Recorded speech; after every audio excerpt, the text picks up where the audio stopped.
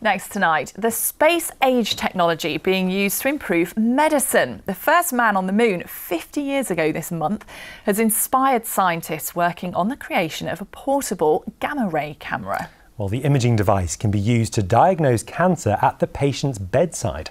And the University of Leicester, who are behind it, hopes the camera will become widely available within 3 years. Our health correspondent Rob Sissons has more. Technology used in observatories to look out into space is helping us look into small parts of the body. They've spent 10 years developing this portable gamma-ray camera at the University of Leicester. It uses radiation to help detect tumours. This device is providing huge information about the abnormalities for tissues inside the human body, and we can localize the abnormality as well using the optical and gamma imaging at the same time. It's an alternative to huge gamma-ray cameras used in hospitals.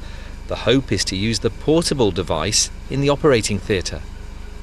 They've got big hopes here at the University of Leicester for this small device. The real beauty of it, the fact that it's portable, it can be used at patients' bedsides. And they're hoping, all being well, it could be widely used in hospitals, even within 3 years.